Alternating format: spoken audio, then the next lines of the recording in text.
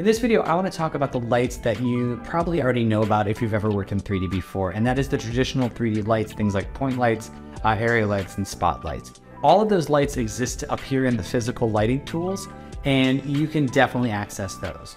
One thing to point out, like I said, this environment light is in here by default. If you don't want it, if you just want to build your scene the traditional way with area lights and spotlights and that kind of thing, all the more power to you. You can just go ahead to this little trash can here inside the environment lights category and just turn it off.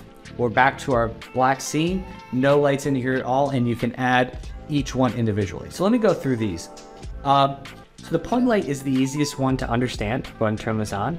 I'm trying to ray tracer too. So point light is like a light bulb. It is a single point where light emits from. It goes out in all directions. You have four main controls. I just could be increasing that number over the light. You can change the color that is being emitted from that light. Very few lights in the world are actually pure white, so having a little bit of color in your lights is very good. You can increase this exposure. You can also increase the intensity. They both essentially do the same thing, it's just different calculations of them. Intensity is a straight multiplier of the light's value, so if you go like a 200% intensity, it's 2 times the amount of light that's being emitted. Where exposure, it's a little bit more based on like the f-stop system, where each exposure level that you go up increases the light by double or something like that. So it's basically how you want to, the different calculations of how you want to increase light, but actually both of them just kind of more means more light. And then you've got the light's radius as well. So you can think about this again, in real world terms. A very small light will actually cast a very sharp shadow, while one that's a little bit larger will cast a very soft shadow because it's a larger light source. And you gotta watch out for going too big on this. You'll see here that this is like a radius of 7, and it's now cutting in because the light source is actually bigger than the object that's in there. So just one thing to be aware of with the point light. Now, the point light is one that's commonly used by people, especially new users to 3D. I tend to stay clear of it unless there's a physical reason why it's on there, like a lamp or a candle light or something along those lines. And obviously, I meant to mention this too, you can position this around the scene wherever you want, and it's going to even light up there.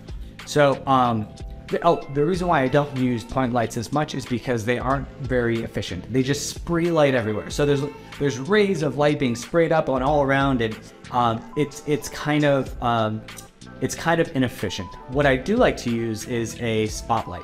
And now I can click this and it'll create the spotlight here at the origin. But one other way that's really nice is I can drag and drop it. It's tough to see because it's all black, but I can drag and drop it onto my object, and where I release it is going to be the focal point of that light. So a spotlight is as you'd expect. It is, again, same controls over color and exposure, but you also now have some controls over the outer angle of the light, and you can focus that in, as well as the, again, the same radius setup. So you can dial this in a little bit as well. So I really like spotlights because it's like a point light, but it doesn't have that problem of spraying light everywhere. It really does just kind of focus it in one place. Spotlights for years were like the kind of go-to light because, again, you can control the you can control the radius, you control the focal point, and you can really simulate a lot. And if you wanted to simulate the sun, you just throw it 8,000 units away from the scene. Additionally, we have an area light, which is really nice. Again, same setup where I can just like drag and drop it onto the object, and it will it'll aim at that point. So one thing to note about the area light, again, same exposure, intensity sliders.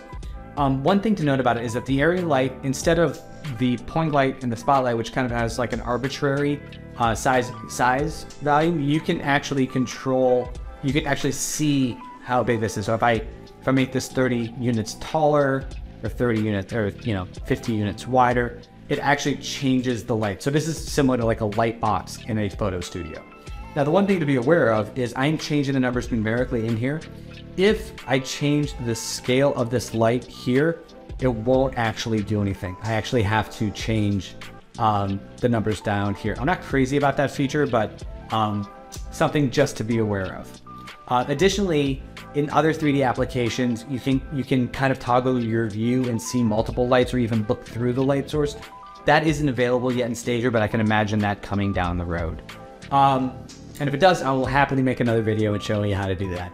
So we've got area lights, point lights, and spotlights. The last one I'm going to mention is the directional light.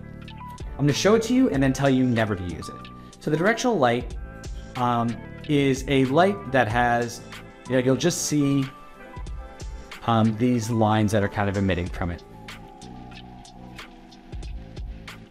So there are lines that kind of spit out in one direction, and it's meant to simulate sunlight, all kind of like rays of light just going for infinity, starting nowhere, ending nowhere, and just going onward in one direction.